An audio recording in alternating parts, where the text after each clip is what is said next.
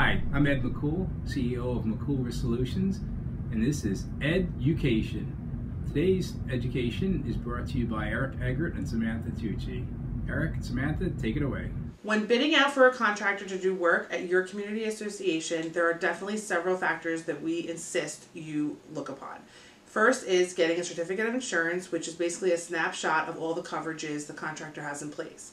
This is not enough though. We want to see a copy of the physical policy as well to check for all endorsements and exclusions. Absolutely, Sam. The language in the contract is going to become very important, especially in the event of a claim. Hopefully there isn't a claim, but obviously we're here to help prevent those and help protect you when that does happen.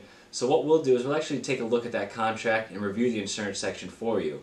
We'll also take a look at those other policy documents that you gathered to make sure that there's not any crazy exclusions in the policy. If we see something in that policy or in the contract, we're going to make sure to point that out to you so that you're aware and suggest that you do get it changed, but ultimately that's going to be up to you and your attorneys.